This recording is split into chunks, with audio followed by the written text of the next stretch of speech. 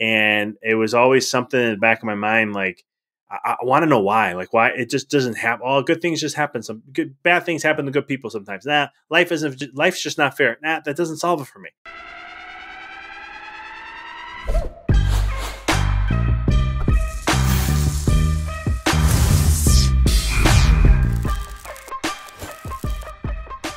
Let's do it. All right, here we go. This is the Living Numbers podcast, where the numbers tell the story, but the people give it purpose. Of course, make sure you all subscribe. That's how you get the extra episodes on Apple and Spotify. Me and the wonderful doctor here, we just had a great conversation about gaming, about being fathers for the first time, and there's tons of stuff in that first 10 minutes, but you got to subscribe to get the good stuff. That's extra. Okay. So without further ado, you all know whenever we have somebody on for the first time, we have to give them an elaborate intro.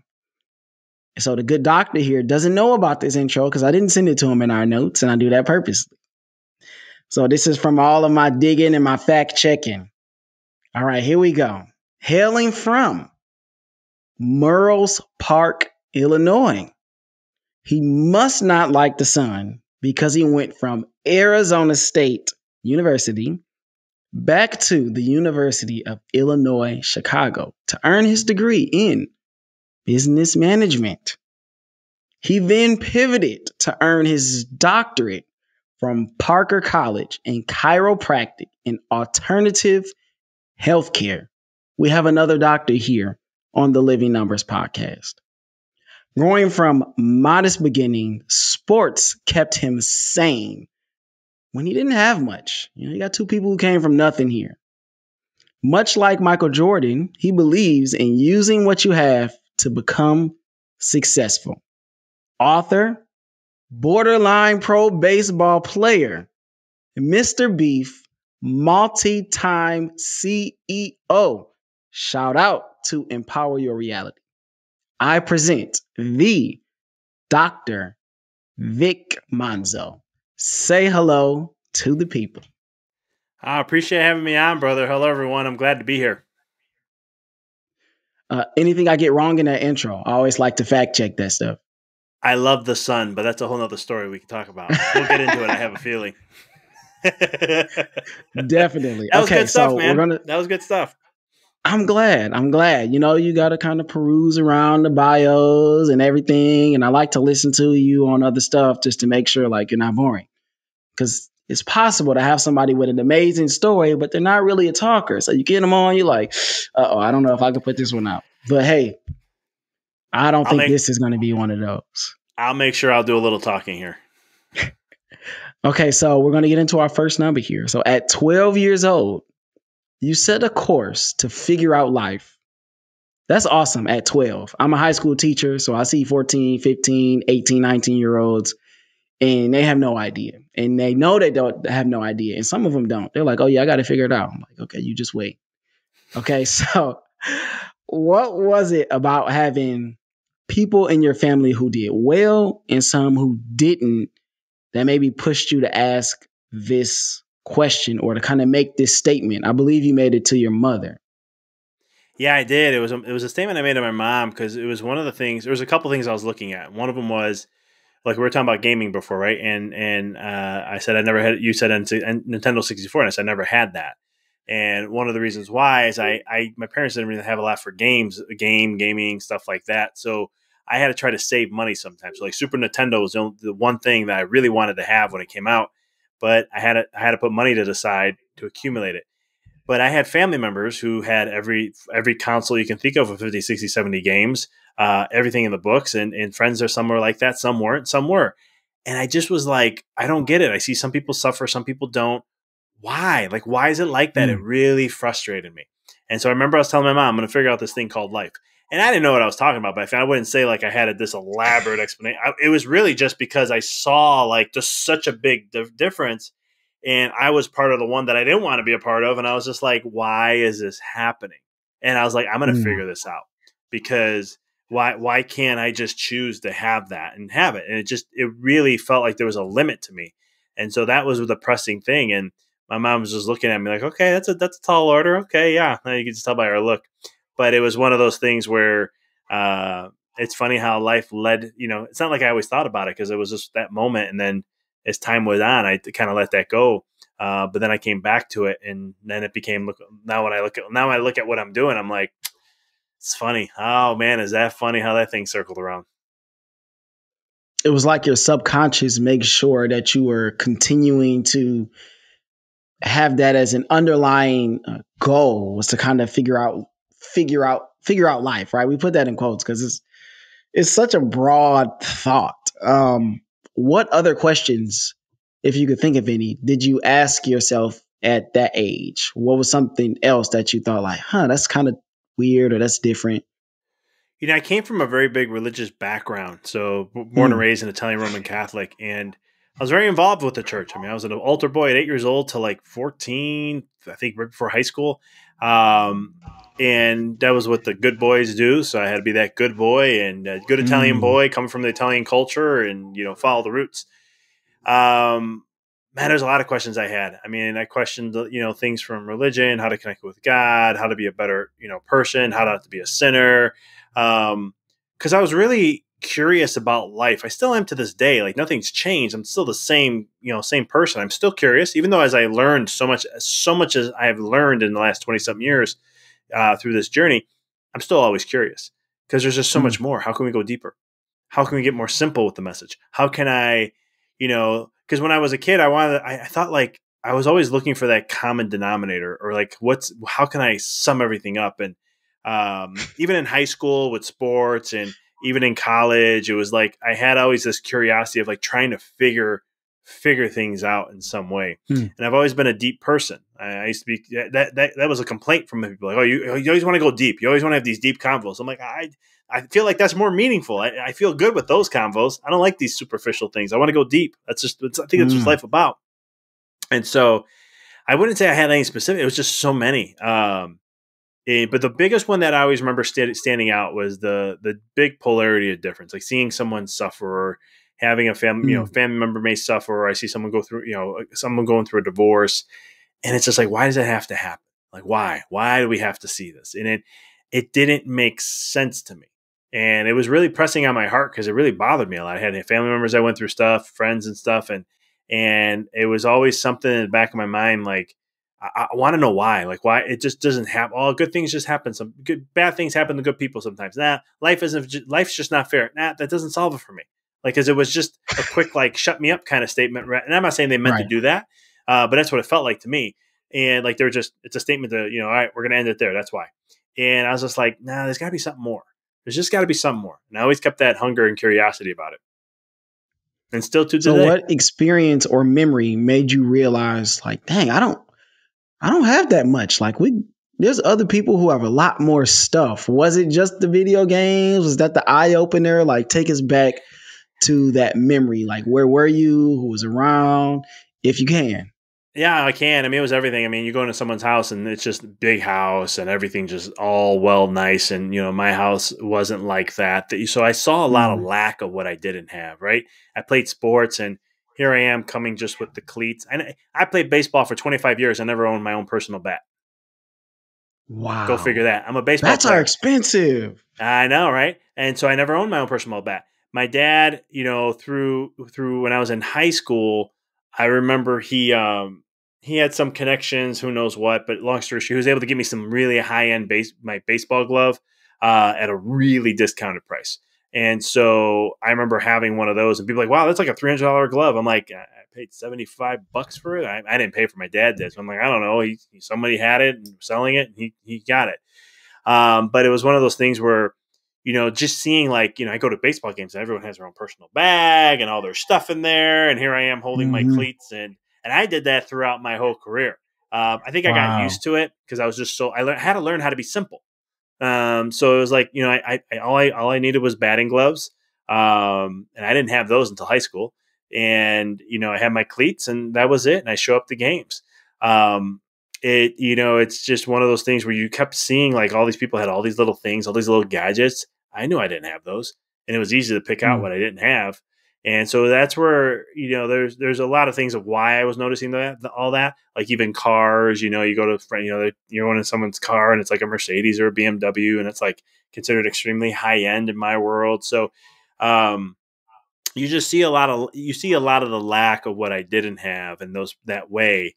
And yeah, it was games, it was toys, you name it.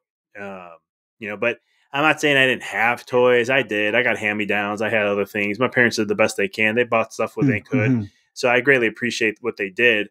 But it's just one of those things where you can tell that there's other people who had more stuff than you, or in some way. And as a kid, I just saw it, and I saw the big difference there. How'd that make you feel? I felt at the time, I mean, it didn't feel good, but it was one of those things where it was like I wasn't lucky, or I didn't, whatever. But there was stuff that came out of that though too, because I was like, it inspired me to be like, Mm. I wanted the new Super Nintendo came, right, and I had people that had it, and I was like, I'm gonna get it somehow. I'm gonna figure out how to get that. And I'm gonna start saving my money, and whatever money I get, any pennies, $1 here, whatever. And it took me 6 months, but I ended up having the money. I had enough money to buy the system and buy 2 games on top of it. And I was the Nice. happiest kid in the world when that happened, right? So as much as it was something that brought a lot of like low vibration emotions or negative emotions, not feeling worthy, or not being able to, because I can't get that, so I'm not worthy to have it. To also bring like, well, I'm going to do what I can or make the best of it. And it's funny because a motto I used in high school, and I used to share this with my cousin who I hung out with a lot. We had a motto: we make the best of everything. And Yep. we did stuff like, for example, we take a tennis ball in our basement at my parents' house, 4 guys. So it's my cousin and his younger brother, who was my other cousin, and a friend of ours. And we would play a game called a tennis ball game. I mean, we made the best of everything. And you had to bounce it, but you had to try to freak the person out so that if they catch it, if they miss it, they're out. If they don't catch it. So we had to fake them as much. I mean, where did we come up with this? Who knows? We just made the best of everything. And I think that's the beauty of, you take from that lifestyle. Like I said, there's a positive everything. And it's one of those things where, as much as I didn't feel good, but it also taught me to enjoy what you have. And as I got older, it's in the place in my life where it's like, I appreciate what I do have, and Mm. in some way, shape, or form. And I'm in a place where I can get anything I want, but at the same token, it's like, I appreciate that I don't need to have everything, and I just enjoy whatever I'm happy with, and I'm happy with that.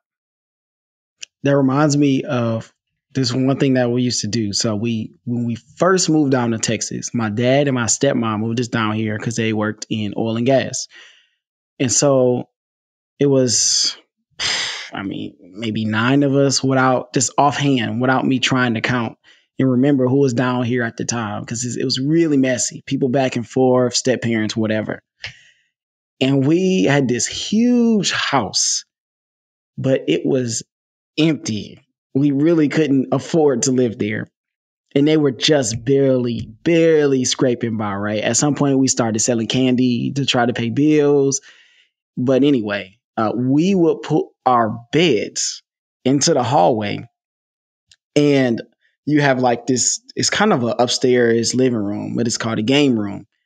We would pull our beds in the hallway. We would run and we would jump off of the mattresses into the game room and just, barrel roll on the ground. But that's all we had. Like, we had our one TV that was downstairs in the family room, a big back TV.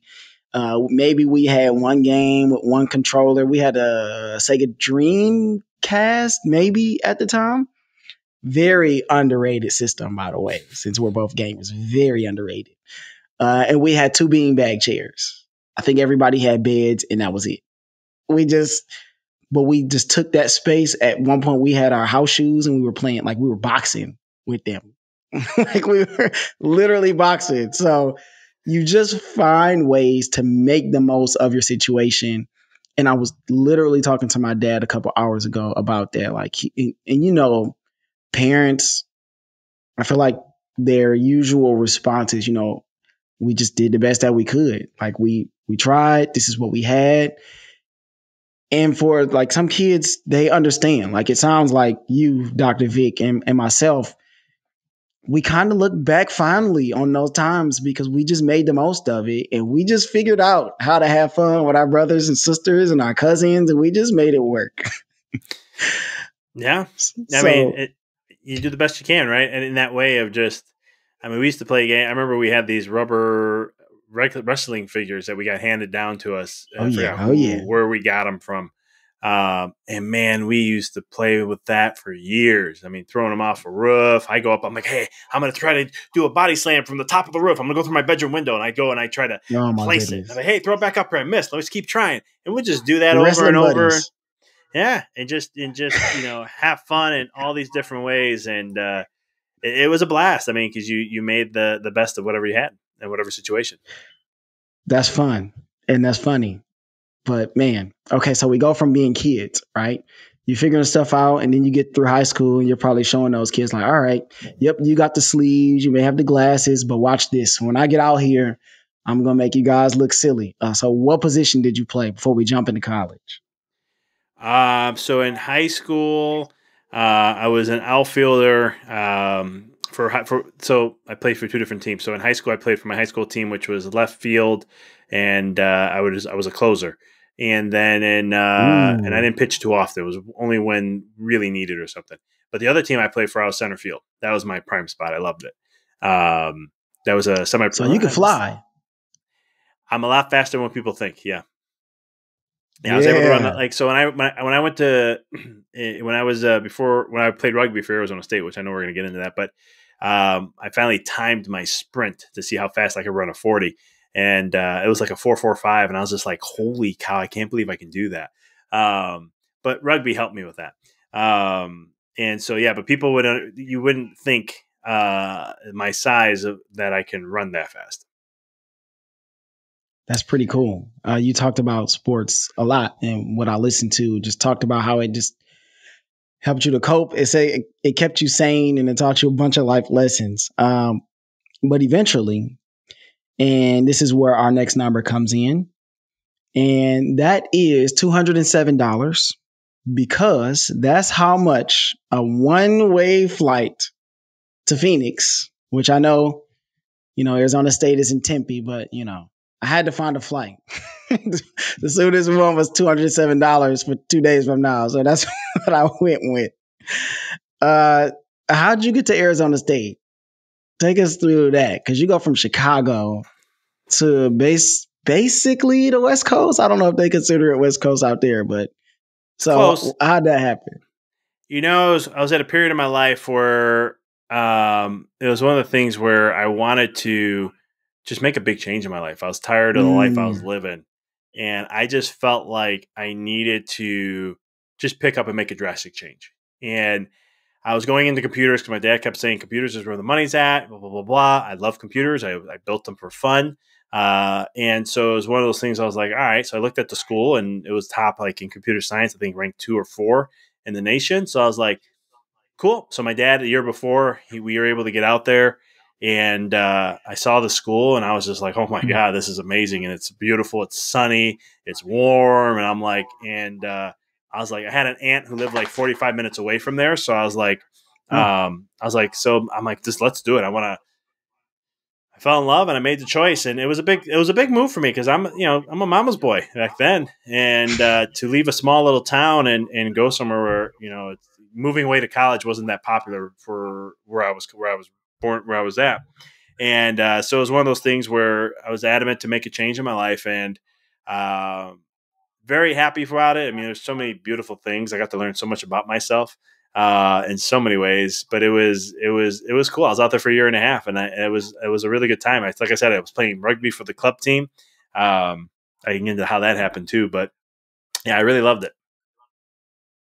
yeah. Tell us about rugby. What was your college experience like out there? Yeah, it was a lot of fun. It was different because the way I was brought up when we go out to parties and stuff, we would like dial up. We're Italians. We got to dress really, really nice. And so here I am going to a college in Arizona. And I remember I'm like, we're going to a party over here, blah, blah, and I loved it. It was just parties all over the place.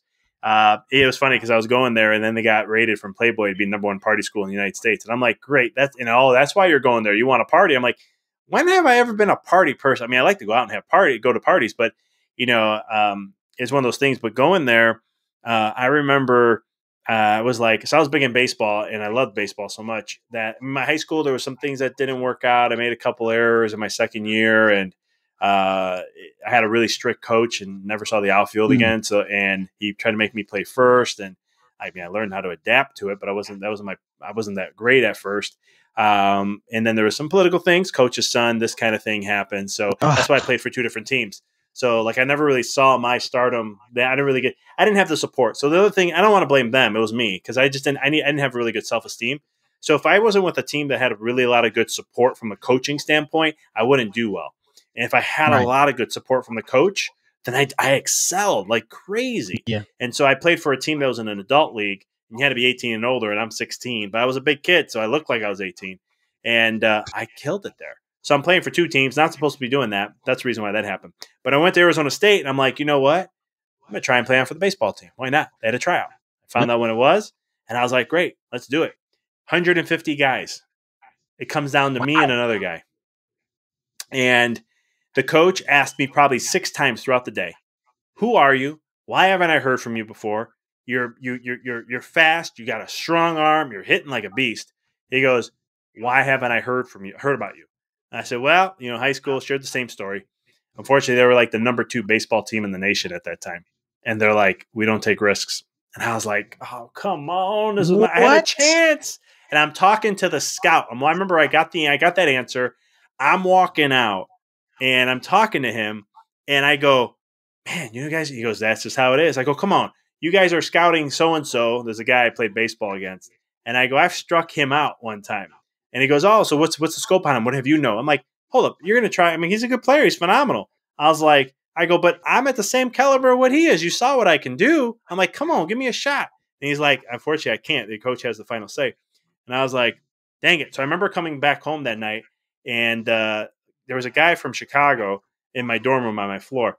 And he's like, he's how'd it go? We're just chatting. He's like, how things go? I'm like, man, I didn't make the team. I go, I'm so frustrated about that. I go, came down to me and another 150 guys. Come on, I killed it. Give me one shot. Or let me pinch hit once in a while. Like, whatever. I'll play my best. And he's like, he goes, well, what are you doing? Like, I think it was either that night or the next night. He's like, what are you doing? Let's say the next night. And I'm like, nothing. Why? He goes, why don't you come check out rugby? And I'm like, rugby? I'm like, I don't want to play rugby. That's a brutal sport. He goes, you play tackle football? I'm like, I've been playing tackle football since like 9 years old. He goes, you'll handle rugby. He goes, why don't you just come out and practice? It's a good exercise. So I was like, cool, let's do it. And so the next night I go out and practice. Man, it was a lot of conditioning. But I was like, you know what? I can continue practicing with you guys. You guys mind if I just practice with y'all? I mean, I'm not going to probably play, but I'll just practice. I'm like, yeah, you can come as much as you want. All right, beautiful. After a couple more practices, I was like, I think I want to learn this thing. This is fun. And rugby is like one of the coolest sports I ever played. And I played a lot of sports in my life. Rugby was one of the most coolest sports I ever played. It's extremely mental, a lot more than what people think. And the guys and the camaraderie, I'm playing with guys from all around the world, guy from Japan, South Africa, another guy from another part of Africa, I think Nepal, if I'm not mistaken, or somewhere along there, Europeans, England and Scotland and all that. So just having all these guys from it was just so cool. And rugby has such a beautiful, there's certain traditions and just certain ways they do things. And I just really respected that. And I was like, man, these guys are like brothers to me. And I had a blast with it. It was a lot of fun. I got to play, and even though it was a club team for Arizona State, I got to play against all D1 schools, which was kind of cool. So, and I remember going against the #1 rugby team in the United States, and man, they were beasts. They had a guy who played my position, and he drove me back like 15 meters. Big dude, but I take him down, but I couldn't tackle him to hold him down because you wrap him up.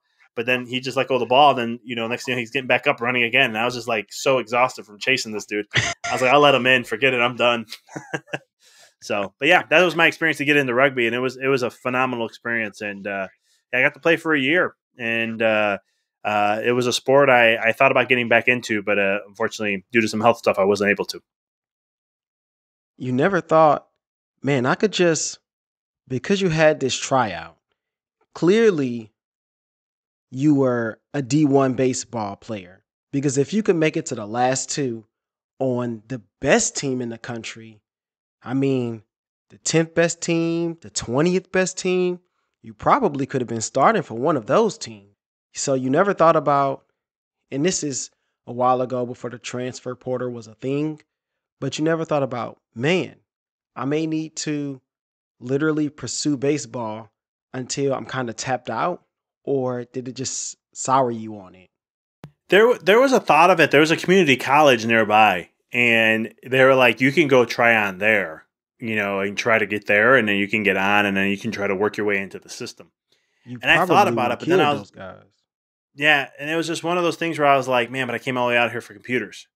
Right. So that's where I let the schooling of what I wanted to get into do and take over, instead of trying that route. Because somebody did say, there was a guy, I don't know who I was talking to, and they're like, "Go to the community college right here. It's literally, you're not gonna be able to stay at the dorms in Arizona State, but you can go there and you can get an apartment, whatever, and you can go to the community college. You'll with your skill set, you'll definitely make it on there, and then you can just work your way around to build up." And I was just, again, it was one of those things. I was like, yeah, but I'm like, yeah, but I really came out all the way out here for computers. If I'm going to do that, I can go back home and try that. So that's kind of what kind of made that decision. But you live and learn, through the process. But I always believe there's always because there came other opportunities to play, um, at that level, and I had some other opportunities that came through. I mean, I played semi-pro for a very long time, but it was, but by the time I had some potentials that would could have been gave me I had an insight with somebody who knew a guy can scout me out, and he'd do a full report and then put in a good word too, and it could have really gave me a good chance to go play for something. And it was one of those things where I was just at that point in my, I was 22 at the time, and I'm like, I'm getting ready, and I was 23, and I was like, I'm getting ready to go to chiropractic school. I think I'm going to call it reps for my whole thing on baseball. And I'm like, I'll still play. And I still did. I played baseball until I was 29 years old. And then I played softball until I was like 33 or 34, the 12 inch. But it was one of those things where I was like, you know what? I'm going to become a chiropractor. That's where I'm going towards. And what's the cool thing about that process is I get to work with baseball players and I can help them. So you just kind of you still found a way to be around the game to, and you can still play. And I think that's the part that most people who either didn't get their opportunity or missed an opportunity or something like that want to play. Like that doesn't go away just because you clearly love the game. And once you get as good as you are, that takes a lot of hard work, that takes a lot of skill, and you don't want to just, give it up because somebody says you can't make this team. It's like, man, screw you. Whatever, man. I can play baseball. You just don't understand. So I do think it was really cool that you continue to find a way to stay around the game and play the game. Right now, I'm 33 and I still like to play basketball. I'm a coach at my high school and I enjoy being on the court. That's still first for me. Now, depends on how long my body can continue to deal with running up and down the court. Got a little lower back stuff. You could check that out for me. But um, you talked about becoming a chiropractor. What was it about being a chiropractor? Like, how did you start to get that switch from you went from computers, there was some business that's kind of in there, and then you go, okay, I want to be a chiropractor. And before you answer, our next number is 1,677 days. Because according to LinkedIn, that's how long you've had your practice 4 years and 7 months. So, yeah, I think that was good too. How'd you get into chiropractic? Yeah, so a little backstory. My mom has been a fitness instructor since I was 1 years old and yoga instructor for the last 20 years. And so health has always been programmed to me to be exercise, nutrition, and taking supplements. And so at 13 years old, I started that journey on working out. And being a kid who was always said I was husky, or my mom would be like, "Oh, you have a natural belly," which I was like, "What's a natural belly?" And so at I 13, I don't was like, want it. I'm tired of this natural belly that I have. I want to have a six pack. Can you teach me this and this and this? And so, long story short, 15, I got my six pack. And then But what happened was at 19, I went to playing rugby for Arizona State, and I'm in great condition. I mean, I can run a 5 minute mile. My strength is through the roof. How much I can lift weights, and it was one of those things where every month my health was getting worse. And I started teaching myself nutrition at 16. I started learning herbology and all these other things. So at 19, I'm like, man, I don't get it. I'm having, I'm between canker sores in my mouth. I had acne on my back, which I never had acne ever in my life.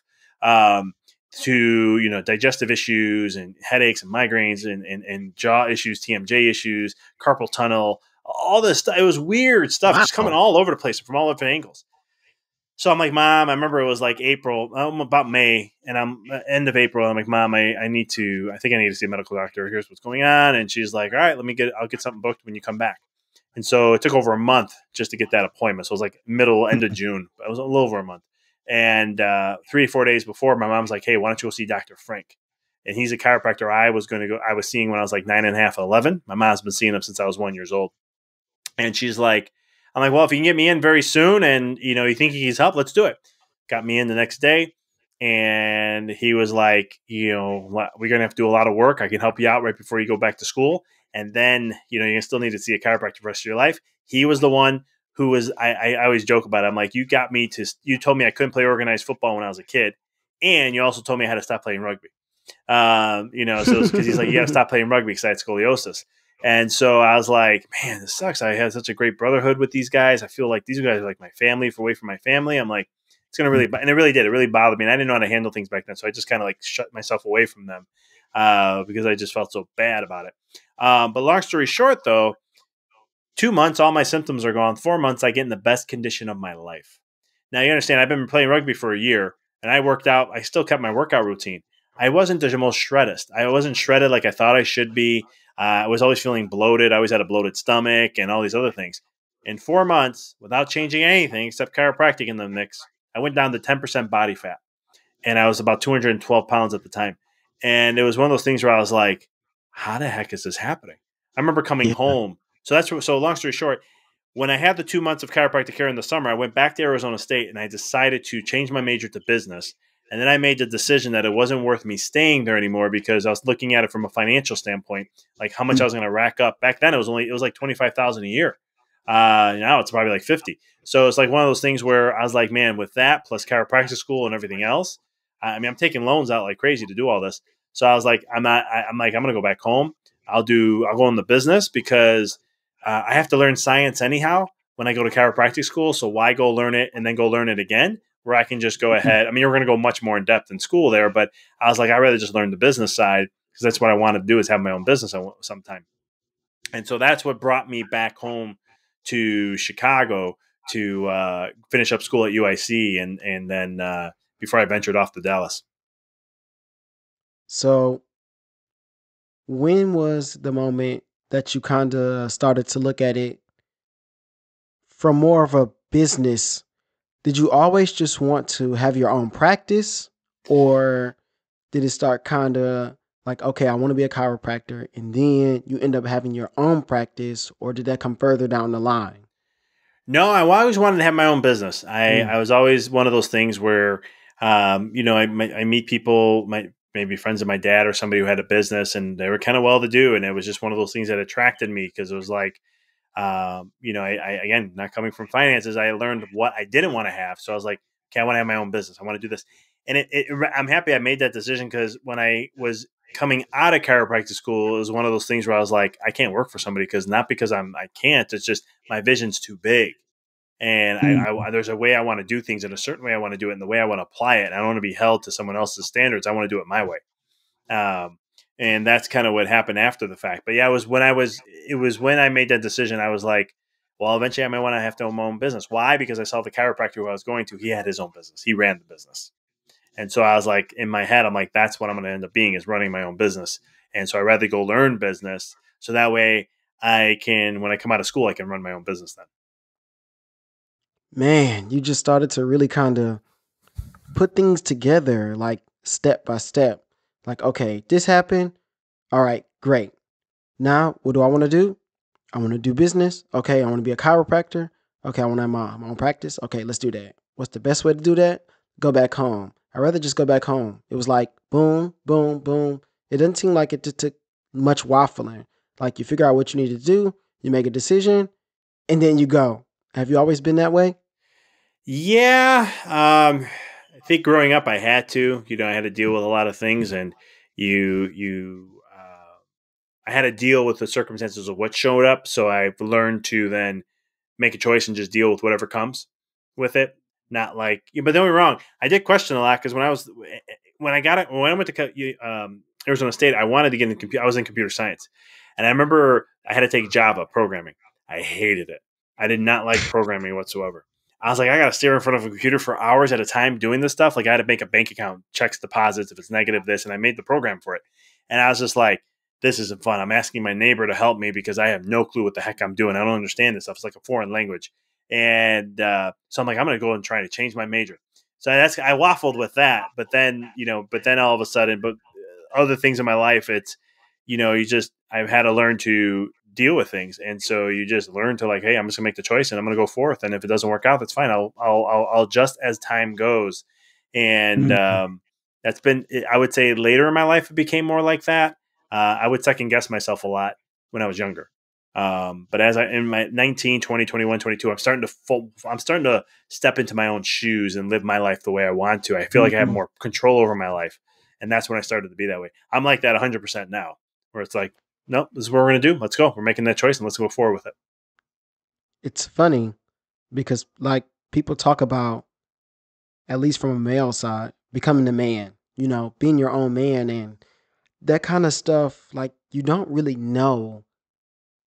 There's not like a set time or experience. You just kind of know it.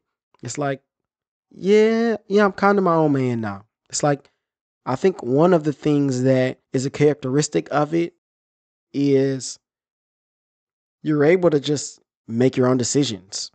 And I feel like be more stern in those and more sure about them. And I feel like you take less crap, you know, when you feel like you're your own man. What would you say about that? I mean, you done tons of stuff. You're a doctor. People should listen to you. You would think. Um, but yeah, no, it's one of those things. I mean, look at men. We don't have a rite of passage. Most like indigenous cultures or other cultures, they do rite of passages for men. We don't have that. I think for me, one of the biggest things, and it didn't hit until I had my own business. That's where I had to step into that way because growing up, I had always opinions around me, right? And I cared about those opinions. Like if it comes from my parents, I cared about their opinions. I let that play an influence on me. When I was away, their opinions didn't matter as much. I get to choose what I want to do, Mhm. right? And so that's what allowed me to taste that and play that and go down that route. And then there were circumstances I had to deal with, and when they show up, not everything I made a choice on. A lot of things I made a choices on failed or weren't great, but it's a living experience, and you learn from it. But then how to know how to handle those things, I wasn't, Yes. so it's like there's different things I had to learn, but it wasn't until my business and it was a couple of years in, probably a little more. Um, and I have to give credit to my wife because she's my rock and everything. But having her around and just going through everything um, that's I think where I learned about like what it really means to be a man. Like I had ideas of it, and I was doing certain things like it. I remember one of my friends when I was in chiropractic school. He's about 15 years older than me, but he lived in the Dallas area, and he was a patient of mine for a little bit. When I was like, hey, I'm an outpatient clinic. Why don't you come see me? It's you got a discounted price, and you got me. So what do you say? And I really appreciate he did come. He was consistent too, and it helped me out with my numbers. But long story short, I remember him saying I was complaining about a girl I was dating at the time, and he's like, you're not man enough to be ready for that relationship." I was like, "Man, what you mean I ain't man Mhm. enough?" Again, here comes my ego, and then, but I know what he means by that now. Like, there's just, and it's interesting. When did this happen? I don't know if I could put a pinpoint of a day or a time, but I know that it was in the era of. It was literally. I think it was probably like a couple of years into my. I was when I know when I had to be about a little over 2-3 years. I think it was right when I got married with my wife. Things started right around. It was not the exact moment, but it was near that time where things started to shift, and all Mhm. of a sudden I was like, "All right, this is my wife. This is. There's no more this or that. It's not my girlfriend or fiance. This is my wife. I'm committed now. This is. I mean, I was committed before, but I'm this. I made a commitment. Like, here's our vows. Here's what I'm agreeing to. This is me and her, and that's it. And that's when things started to shift, where I was like, no, it's me and her. This is me creating my relationship with her, and then my life. And I had to own my stuff. It's no How old more. were you? I'm sorry. How Oh, old how were old was you? I then? Man, let me see. 7 years ago, so 32. Yeah, so 32, I got married, and it was one of those things where, might have been 33. No, 32. Yeah, and it was one of those things where, um, at that point in my life, it was starting to, uh, I can't blame this, or I can't. Not that I was blaming things, but I had to learn how I had to take care of myself in certain ways and hold myself to certain standards. And that's when things started to shift, and everything in my life started to shift. And it became the point of like, no, this is 100% me in the end of it. And this is what I have to stick to. Here's my rules. Here's my values. Here's this. Here's that. This is what, it's because you think about it, men, and especially in today's world, where we don't get a rite of passage. And rite of passage is going out and trying to figure things out on your own. Sometimes they throw you in nature and say, here you go, put you in the middle of nature, figure out your way back. And you're going to have to deal with things Man, along the way that come up, and you're going to have to figure it out. Learning how to trust yourself, trust your instincts, trust your intuition. Um, I wasn't taught. I mean, I trust my intuition. I have very strong intuition, and I let it go around 12 to be accepted to my family unit and friends unit. And then at 24, I tried to start developing it back. And now my intuition guides me in everything. If I don't have a good feeling about something, I don't do it. Man, you talked about when you got married, because I will say that was huge for me.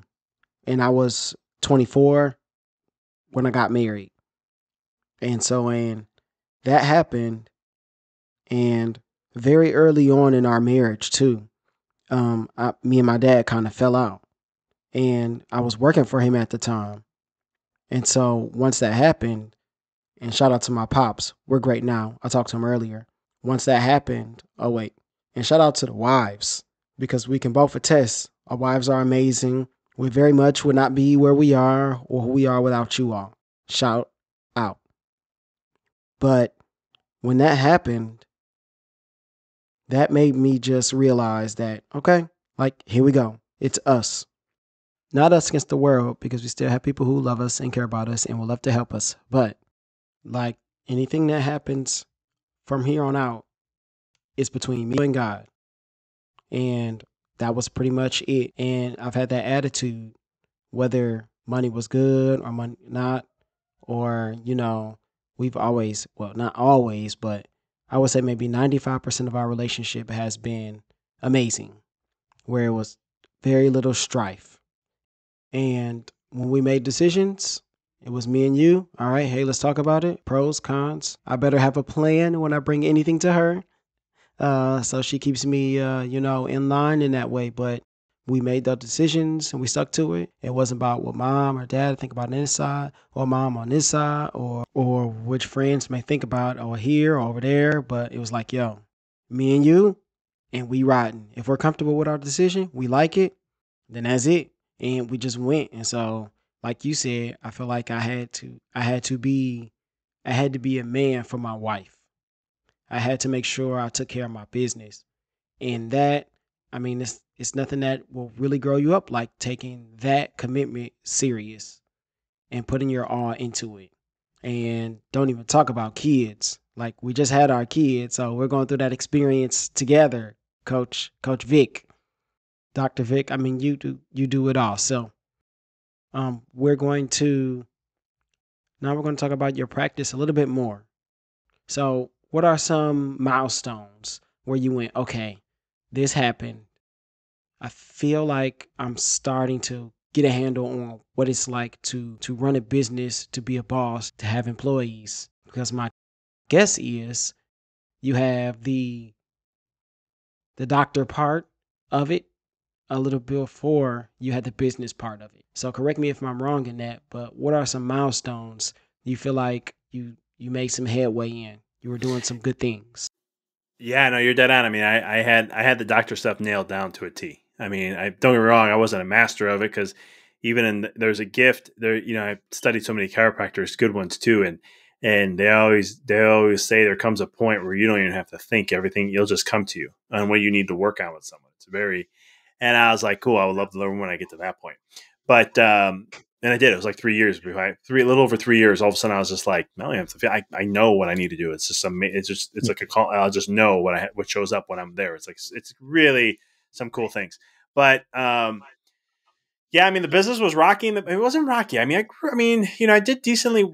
I did well for the most part, but the problem for me was the student loans. I mean, I came out of school in 2009. October was just last year. The year, October 8, 2018, 2008 in October was just happened. Country's in a recession, and the banks, did what they did, and so I didn't start my business in 2010, and there was one of those things where student loans, I mean, they were, I had 6 months before I had to start paying. So I had a cushion. And then once I had to start paying, they were like, you're paying in full. And I'm like, wait a minute, come on. I'm not making money. I'm trying to start a business. I'm like, can you work with me here? And like, well, you can forbearance. And of course, forbearance is add like 10,000 on top of it. It's such a racket of a game. I mean, literally, I'm not one started, Doc. Yeah, I mean, it's one of those things I joke with people. I don't joke. I mean, I paid like $150,000 worth of my student loans in the last 10 years, and probably even more of that. But I owe more than what I did when I first pulled. Go figure that. Tell me how that math works out. But I wish I was, those numbers worked in my favor for things. But one of the things is though, so they weren't being forgiving. So I ended up, I was struggling because here's the practice. It's growing. It's just taking time, but it's growing. I mean, I doubled my business from my first year to my second year. So things were moving up, but I just wasn't making enough to cover my end for personal. And so there was a point where I had to make a choice and to go bankrupt, and I did for personal reasons, not the business side. But I felt like things were starting to shift after the second year. By the second year, I was kind of having like a little bit of some breathing where I'm like, all right, well, it was like 2.5 years in because I started middle April 2010 is when I started. So you figure like, well, that's not really a full year. Then I had my full year. So by the time I was at my second full year, I started to feel like I had momentum behind me. I finally was, that's right after I went bankrupt. It was like a launching pad for me because like 3-4 months later, I felt like I can breathe now. I had money coming in where I can cover, I had disposable income now. And so that's where I was able to start to reinvest into the business and start doing things. And then a year later, I'm going from a 758 square foot office, a little over a year later, to a 3,000 square foot office. And this is when I really felt like, okay, here's my opening moment. I was in a basement of a professional building, and now I'm going onto a storefront. And I was like, I'm really going to be seen, and so forth. And that's where the momentum started, because that was the year I almost doubled my business again. But this time, it was basically in 2 years, 3x my sales and 5.5x my profits, which was awesome. But that's when I felt like that was a milestone for me, because I had momentum as I felt in that process, to where I'm like, man, this is really working now. Like it's starting to. This is great. But as a little segue into all that. I was doing everything business people tell you to do, like grind, hustle, sweat equity, all those fancy terms. By the time I hit my financial peak 5 years in, I was burned out every 4 to 6 months. I was unfulfilled, not satisfied. So I know we're talking about milestones, but this was a milestone, because what happened was, I finally realized, I told my wife, I don't know if I want to continue. If this is how it's going to be, always going upstream and all this is just not how it should be. And so we reconfigured, we did some deep soul seeking, and we realized, okay, we're going to choose the office to be a little different, because my wife, at time when we were making these decisions, she managed the office. And so we decided to take a 40% hit on purpose. Basically what that means is we let go of patients that didn't fit the office of what we were changing it to. We started to focus on pediatrics, which was a milestone for us because, it was a milestone that year, because I wanted to have 50% pediatric patient volume, which means out of all my patients that come in the office, 50% were at the age between 0 and 17. And so we were at 5% January 2017. And by the 6 months in, which was July of 2017, I was at 48%. So big milestone there, because we were again, we and we didn't do nothing different. This is some of the things I do with coaching and how that got created. But it's one of those things where that was a huge moment for us, because I was really choosing what I really wanted for the first time. Mm-hmm. Instead of being like, I have to make sure, because again, I grew up as a people pleaser. I always had to be paying attention to people's feelings and all that stuff. And here I am now, choosing for the first time. I'm at that point in my life, Was that 6 years? So I was 32, 33, right after 33 and 34 actually. 34? No, 33. Sorry. Yeah, 33 years old. And it was one of those things where I'm like, finally, for once in my life, choosing what I want and not caring what anyone has to say. And I was stepping into what was authentic for me. And it all worked out. I mean, there were so many different things. I changed my business around to where I only worked 14 and a half hours a week, which was a Yes. no-no in the family wellness world. It was a no-no in pediatric world. Chiropractors say you shouldn't be doing that. Pregnant moms, if they're coming in or if they're bringing their kids, you need flexibility for them. And I was like, listen, I'm going to attract whoever's going to want to come here. I'm not going to try to chase everybody. And here's what I want to do because this fits my lifestyle. I can spend. My wife loved the 3-day weekends. She liked the day off during the week. And I was like, hey, we're going to make it happen. And we did. And that was a milestone for us. And then, there's other milestones along the way with awards, which I really don't care about. That's why I don't talk about them too much. I have a lot of awards, but I don't, again, I always say the award. I learned this from, who Jerry Seinfeld is, right? I mean, who doesn't? What? I Yes. just had to ask. You never know. Okay. He's the wealthiest comedian in the world, right? Mhm. One thing I didn't know about him, he's on his show, Comedians in Cars Having Coffee, and he had Eddie Murphy on there. I think it was Eddie Murphy. Correct me if I'm wrong, whoever's listening, but I thought it was Eddie Murphy. And Eddie Murphy calls him out and says, "You never accepted an award ever in your entire career." He's like, "Why?" And what he said changed my whole thought process. And I've been like this since. And he said, "It's not about getting a trophy that matters. The award is doing what I get to do every single day." And I just was Mhm. like, I'm stealing that. Here's a man, number one comedian in the world, does not care, never accepted one award ever. And so it's one of those things where that's why I don't care about awards. But yeah, those were our big milestones in the office. And we had some other ones that continued down the road, but like, hitting peak numbers or, the kind of breaking through some things. But those were the major ones in my office that we had. So how'd you go from that to now getting into podcasting and the books and really all the sharing? Like, okay, I've done all these great stuff. Now I want to help other people in a different way. Yeah, what ended up happening was, so through that experience in 2017 of doing things totally different, learning, teach, basically I call it now, it's effortless success. I took in things. So when I was in chiropractic school, I studied energy medicine, not into school, outside of it, to learn more about healing. And I took about 12 different courses. I became a Reiki master and trainer during that time. But what happened was is I learned through energy healing and learning the principles of it. I actually learned quantum physics. I learned universal laws. I learned, I studied a lot of ancient wisdoms, got into spirituality stuff. And that was a lot of things. So when I got to the point of when I was in 2016, where I was like kind of like fed up with where we were, this Mm. is where I said, well, if I'm the creator of my life and everything's based on vibration, then obviously I can define success, what it means to me, and I can choose it how I like to have it. And all I have to do is just focus on my vibe, and it's all going to work out. And so this is a point of me letting go, not focusing on the biz like I used to and all the reins and making sure we're continuing that growth and everything.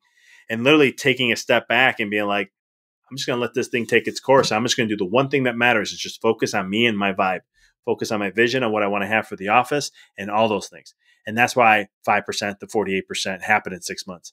That's why, like I had visions of moms coming in, bringing their kids, and they all choose the appointments roughly around the same time. So the moms can all hang out. We used to have, before COVID, we had teas and waters, bananas, apples, and stuff for the kids. And we had a little play area. So the moms come hang out, and it would happen. Moms will come at the office, and they go on a play date with the kids. And that was happening. It wasn't 6 months. It was maybe like a year later, but it was all happening. So that's where, at that point, at the end, it was like the beginning of 2018, I started to go, I was like, I want to get back into podcasting. I did a podcast in 2012 and it was on health, but I did 100 episodes in a year, a little over a year. But it was one of those things where I was just like, there's so many health stuff out there. I already do this with my Mm. patients. Why am I going to go do that too? Why don't I get into the mindset stuff that I'm really passionate about? And so that's where I started my podcast in 2018 in March, or just April. First episode was March 31st. And then from there, I wrote my first book a few months later. And then 6 months later after that, I started doing what people call side hustle, coaching entrepreneurs, because entrepreneurs and humanity in general, mainly in the Western world, we are very all about doing. And I know exactly what burnout feels like because I did it often. I know what it means I have to do and focus on this. What's the next thing? What's the next thing here? How I have to follow this or that. And so I felt like that's where my I was kind of getting pushed into it, and I did it. I did it for fun. It was great. COVID came. I stopped seeking for new clients, and I just worked with what I had. And then when COVID was starting to die down, I was looking to start building it back up. And then I'm doing it full time now, where I don't practice chiropractic anymore because I moved from Chicago. I moved to Knoxville, Tennessee, this last year. And when we made the move, my wife and we looked, and I said, "Well, I'll just do full time coaching." I mean, I already have a clientele base that I've been working with, and I haven't really had a chance to put a lot of energy into this. So I already know that once I put this energy into it, it'll grow. It'll grow, and I have a very unique message, and I have a very unique way of doing things. And with my diverse background and all the things I've done through the last 10, 12 years, I can come at so many different angles to help individuals to teach them this principle of effortless success. And so that's kind of what led me into what I'm doing now. I appreciate that. My hub is my website. So my website's empoweryourreality.com. On there, I do a free discovery call for individuals who like what I'm talking about and they're like, I want to learn more. We hop on a call. I get to know about you, your pain, your struggles, your dream life. What do you want to achieve in your life? What matters? And then I'll share a couple tips to help you in the way. And then the real purpose of the call, too, is just to qualify to see if I can help you. And if I know that I can, I'll offer that information. I have free resources on the website. You can connect with my podcast, and I have a free ebook on the power of visualization. You can also download the first chapter of my book. And then I have social media, bottom left corner. You can connect with me. I'm on all Facebook, Instagram, LinkedIn, and TikTok. I highly recommend, if you have any questions, reach out to me. I love hearing from people. Man, I have a couple background, health I can get into too, but I'll keep it to what I'm doing now. So you don't have to either work hard to be successful, and success can truly be effortless. Say that one more time for the people in the back. Yeah, so you don't have to work hard to be successful, and success can be effortless. Excellent. I love it. Okay. And here we go. If you weren't in this, right, the empowerment, because you're doing that full time, what field would you be working in? So if it wasn't chiropractic, and it wasn't, because eventually I want to get back into chiropractic, but if it wasn't chiropractic and coaching, Computer science. I'm sorry? Computer science. I wouldn't go to computers. I thought it was cool, but I just no. Sitting in front of a computer all day is not my thing. I have to talk to. I'm an introvert, which is funny but I have to connect with people. It's just one of those things. That's why I love podcasting so much and so forth. But I would have to say one of the things that I really love doing though is I have always had an interest in structure of buildings and stuff. So I don't know if that would have been an architect, maybe a contractor. I've always, I loved that's one of the things I flipped a house a couple of years ago, and I loved that. I did most of the work with my dad, and then had a friend of his help us a little bit on stuff I couldn't do, like plumbing and electric. But I've always had an interest in it. I think that would probably be something with building, working with my hands, maybe even be a chef. I mean, I love cooking. That's one of my arts that I love to do, is just cook and just let my imagination run wild. I've been cooking since I was 6 years old. So it's one of those things where, coming from an Italian mom, you learn a lot from her, and just knowing how to walk into a kitchen and be like, all right, I know this is that and this and that. I know if I put this two together and put that together, I can mix something up and let me taste it along the way. And I know that I can get it to where I want it to be or whatever. And it'll come out whatever. And it always, for the most part, comes out really, really good. Not in my opinion, it's what people say. And so, yeah, probably a chef or an architect or something, or a contractor. Man, you like and do and are curious about a lot of different things. And I love that. I love it. I'm always telling people you have to be curious. You have to think. You have to try to be creative. Exercise that muscle. Push that into my kids all the time. I was talking to another teacher, and I was like, yo, your work doesn't have to be everything. I'm sure there are other things that you like, that you would like to invest time in. Like those are the things in life that I feel like that if we begin to kind of, I don't want to say chase after, because that's not really the connotation I'm going after, more to like just do those things more. And I think we'd be better off. But That's a different story for a different day. For now, we're going to get into our last what. If I take this clip and I take it back to my kids, take it to my second period, and I go, all right, guys, I have a doctor, and he wants to share some amazing things, advice with you. What advice would you give those kids? Man, I'm going to go back to my 16-year-old self and say what I would love to hear. And that is, if I can say anything, the biggest thing is believe in yourself. I mean, and I know that sounds like a cliche. So many people say that, but that's one thing I didn't have as a kid. I made it seem like I did. A lot of people thought I had a lot of confidence, but if you really got to know me deep down, you would know I didn't have it. I was just trying to hope for the best kind of a thing. Believing that anything is possible, no matter what. Anything in the world is possible to, as long as you believe in yourself. Doesn't matter what someone says. Doesn't matter what a friend says. Doesn't matter what a parent says. Doesn't matter what anything a teacher says. No offense there, but it's just one of those things. Because I've had teachers I've had coaches, I've had teachers tell me things, and it's just like, man, are you kidding me? And I love to prove people wrong. Sometimes, not in this day and age, I don't have it anymore. But back then, yeah. But believe in yourself, and no matter what someone says, believe in your dream. Believe in what is that you desire to experience. And know that as long as you stay focused on it, it'll all work out the way it's supposed to, and you will get there. I think that is a perfect place to leave off. Dr. Vic, man, thank you for coming on. I feel like this was an amazing conversation. Just so much wisdom here that people can soak up. One more time, tell people where they can find you. My hub is my website, so just check it out there at empoweryourreality.com.